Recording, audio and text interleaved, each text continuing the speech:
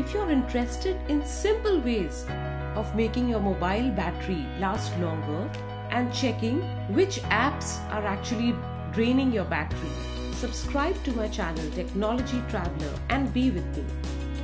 In my channel Technology Traveler, I regularly review out of millions of certified apps made by hardworking app developers and bring latest technical updates and tips.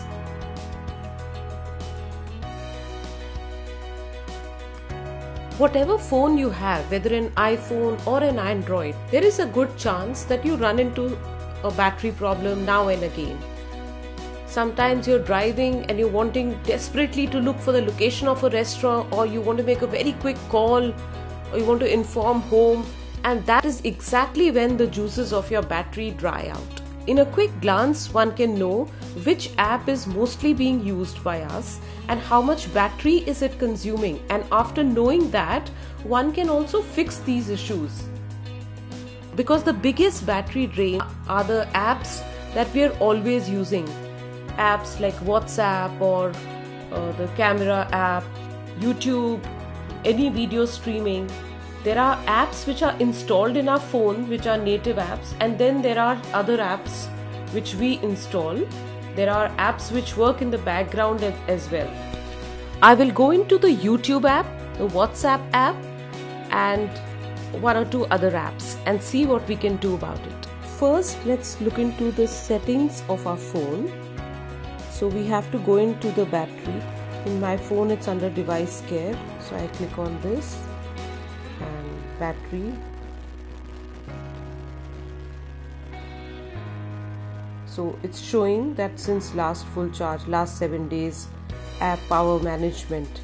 So if I click on last 7 days, it's showing the consumption of battery by various apps on my phone like WhatsApp, camera light sensor, Google Play Store and all these. So it's showing power mode optimized. If I go into app power management, I can limit the battery usage for apps that I don't use often.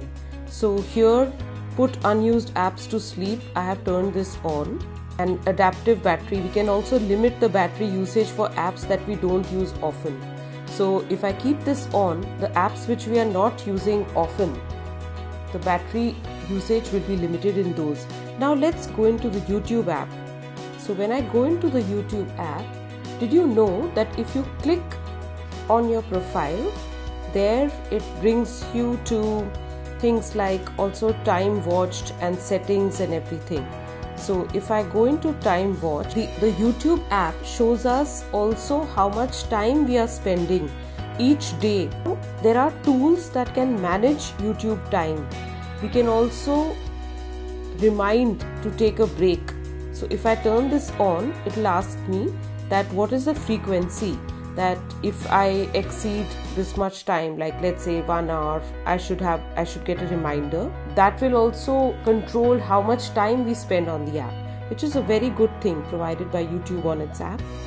This will also help us naturally to limit the battery usage. If we go into any app, like let's say even WhatsApp is used maximum by all of us. Going back to settings, going into the option of apps, since WhatsApp was being used a lot by me. Now if I look into this WhatsApp app, an option of storage and memory. If I click on storage, there is an option of cache. So you can clear the cache. That will also reduce the battery consumption by WhatsApp. If there are apps which you are not using but they are consuming a lot of battery, anything above 1% of battery consumption is worrisome. So you can just uninstall them. But if there are apps which you think you need to use, then the best thing for that would be that you just optimize them. Either remove the cache, or you see there is an option to optimize within that app, so one can optimize that. Let me look at the settings app. This is a native app and the battery consumption of settings app is 3%. That's okay because settings has a lot to do. This video player app, battery none since device was last fully charged. These apps which I'm not using so often for optimization in my settings, they are not consuming battery. Another interesting thing is that we use Wi-Fi and we use mobile data. So wherever possible, if you can stay on Wi-Fi, the battery consumption is much lesser than if you are on mobile data, because when you are on mobile data, the phone has to try to connect each time, so it consumes more and more battery. So the three simple key features are going to the settings, checking battery usage of apps, and then second thing, optimize, and third, check how much time you're spending on each app. I have an Android phone, and after carrying out these three steps, I actually went for 2 days without charging my phone. There is definitely a visible difference. For more such interesting tech updates, subscribe to my channel, press the bell icon to be notified for further tech updates. See you soon.